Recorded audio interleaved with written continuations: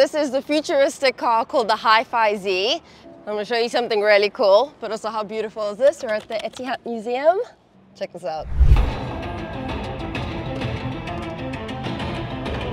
I'm not doing anything.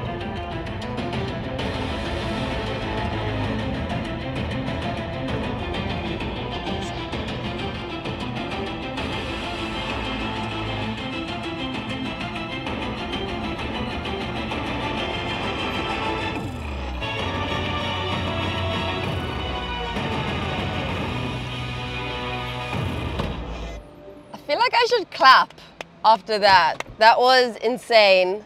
So let's start off at the front. First off, you've got these custom LED light displays, which means you can completely customize the car to your mood or the message you're trying to send out to different passengers. So we've got angry eyes, we've got love hearts, there's even a baby bottle for baby on board. There's a searching eyes, so if you're like searching for parking, you can put that on. So because it's an electric car, what they've done with the front is they've made active grille shutters, which open and close to help reduce drag. So we've got 22-inch wheels, and this is actually the world's first soft rubber insert over the wheel that protects the forged alloy wheels inside. Also, weighted center cap, pretty cool. On top of the car, there's this black, almost round-shaped thing, and that's where the LiDAR is. That's for autonomous driving. On the side, we've got a lot going on. There's another camera that's sticking out. And the reason HiPhi has made it stand out is so that you get more visibility on your surroundings. On the side of our car, we've got a mirror, but we've also got two cameras. Let's just look at it from the side, because the shape is like a shooting brake and it's 5 meters long. NFC, you guys might be wondering what that's for. And that's because apart from the key, you get this really cool card, and look what happens when I tap it. Woo! We get a light show. Okay, how cool is that? I've seen this on concept cars, but I've never seen the side of the car light up on an actual production car. And something even cooler, right under here, this is another way to open it. Press the button, and it goes red and the door opens. Once again, we've got another camera sitting on top. And then this is our manual or automatic spoiler. So if you're going above 80 kilometers per hour, it automatically comes out, but you can also manually operate it. Once again, another 2 cameras hidden under the HiPhi sign.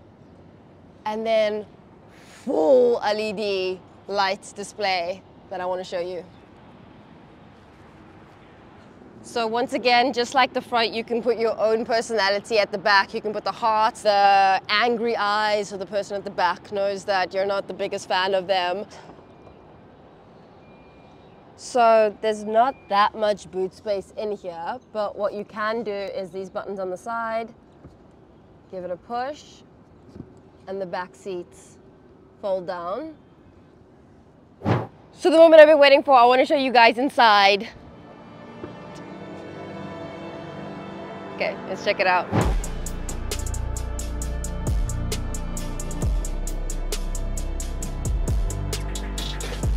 So first off, the seats, we've got Napa leather, but it's got this holographic type detail to it with this purple accent, and that also goes into the seat belt as well, which is pretty cool.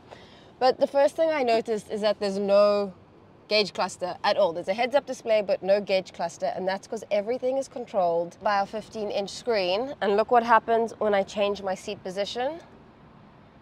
It moves with me.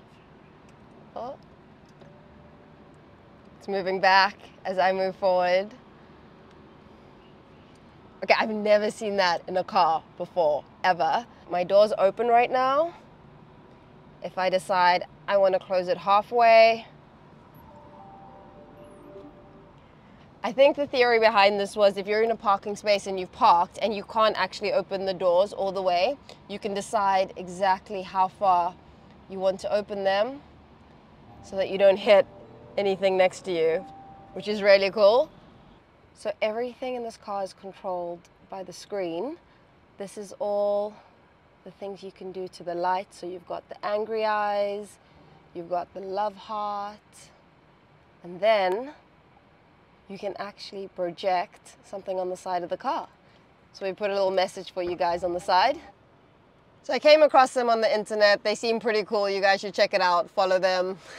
So the steering wheel looks really unique. It reminds me of a PlayStation control system where you just control everything. We've got our two little levers. If you press them in once, check what it does. You can change your driving modes, sport, custom, snow. That's pretty cool. Right over here we have our charging pad, and this is for our key because it needs to be charged, and it lights up red and it'll go green once it's fully charged. Down here we've got our energy crystal gear shift, which allows you to change your gears in a very fancy way. And we've got a digital mirror, but that's because we have no back window at all. So the only way you're seeing through the back is through your cameras, but we do have a glass roof. Lights.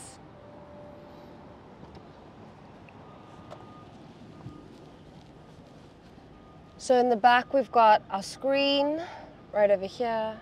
Swipe up, you can control your AC, you can control your seat position, and you can control your music. I love that there's tech in this car that I've never ever seen before in any other production model. But not only that, it's really high quality, the seats, the material, and it's the second most expensive car to come out of China, with costing just under $100,000. Let's take it for a drive. Okay, so we've got our door close button on the side. Cool purple seatbelt on. Let's put it into drive.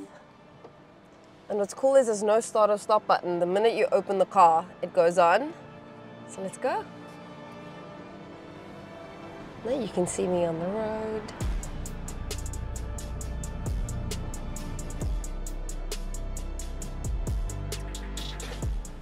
So it's got 672 horsepower, 0 to 100 in 3.8 seconds.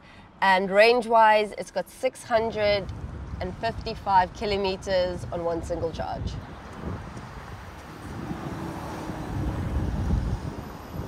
And if I press this button on the steering wheel, I can change modes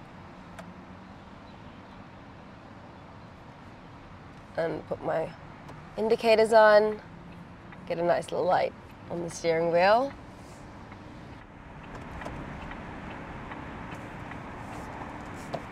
Now I've seen ambient light in cars, but never like this before. Our full side panel, the front, look at the side with the light.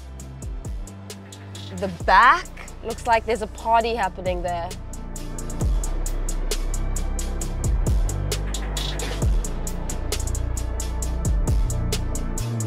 Thank you so much to Q Motors for lending us this car. If you guys want to buy it, click the link below. And big shout out to Etihad Museum for letting us film in this beautiful location. I'm out.